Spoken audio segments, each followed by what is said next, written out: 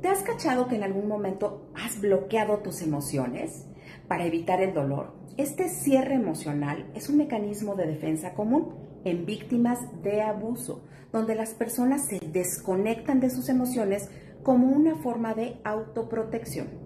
Si bien este mecanismo puede proporcionar alivio temporal, también puede dificultar que las personas se conecten genuinamente con los demás y consigo mismas. El cierre emocional se puede manifestar como una incapacidad para sentir emociones como la alegría, la tristeza o incluso la empatía, creando una barrera emocional que protege del dolor, pero infortunadamente también impide la sanación.